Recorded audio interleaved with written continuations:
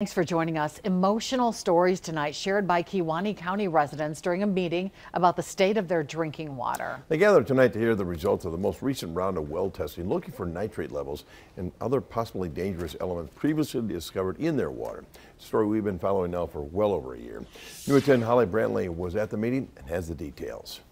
But everybody in this room tonight better remember, we don't have clean water in this community for our children. I don't feel we live in a third world country. I think clean water is a right. People who live in Kewaunee County speaking out at the Land and Water Committee meeting about the condition of their drinking water. Many here expressing frustration over hardships, issues some say they've dealt with for years. We have test results going back almost 20 years where our townships have 28, 32, 34, 38% unfit wells. That's a huge problem, and you're talking 2 decades have taken place, and we still can't get clean water into our homes, into our daycares, and protect our children.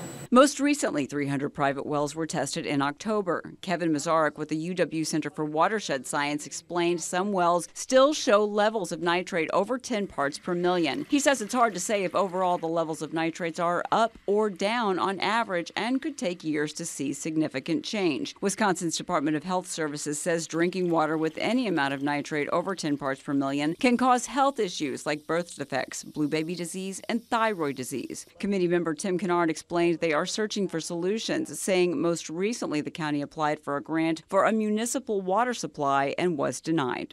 The village of Casco has tried.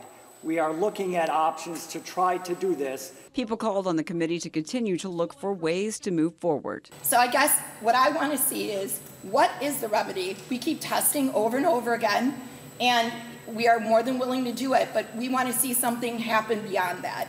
Water experts say for now they are encouraging people to take steps to improve their own wells. In Kewaunee County, Holly Brantley, Action 2 News.